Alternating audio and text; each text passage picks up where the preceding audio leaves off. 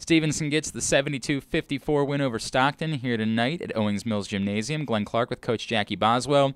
Coach, we've talked so much over the last couple of years about defense creating offense, and I thought tonight was a prime example of the things that you want from your team and getting those stops there in the second quarter and really stretching things out and getting the offense going.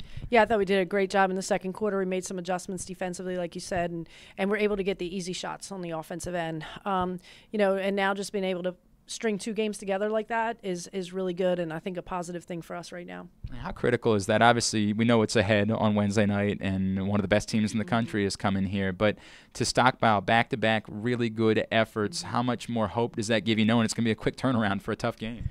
Well, I think that our team has proved that they have a lot of toughness this year after everything that they've been through, and every player has stepped up on our team. All 11 of them have really stepped up when we had players out, and now that we're full strength again, everybody's just happy for each other and just continuing to work hard. And so I think that no matter what happens on Wednesday, we've showed how tough we can be, and I'm looking forward to Wednesday, and I want to see what happens. One of the things that jumped out at me, the unselfishness, even in transition, and the number of times there was a bounce pass, there were a number of times that it would have been easy for one player to try to go to the basket, but it seemed like there was a lot of unselfishness on display tonight.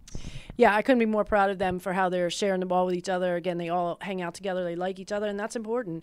I think we're going to be a tough team to want to play late in the conference here, and I'm just really happy for them. I think that they've worked really hard, and like you said, that just the unselfishness. I mean, you can't ask for anything better, and it just makes it a lot of fun to watch. So now this is the part where everybody needs to come out and support you guys on Wednesday night and try to help create an advantage for what's going to be a tough game. Yeah, I hope so. Anybody else that's listening, please come to our game Wednesday night. It should be fun, both the men's game and our game. I think we're going to have a good time Wednesday. Yeah, great doubleheader here on Wednesday night. Coach, congratulations on a great win, and we will see a quick turnaround on Wednesday. That's great. Thank you. She's Jackie Boswell. I'm Glenn Clark for GoMustangSports.com.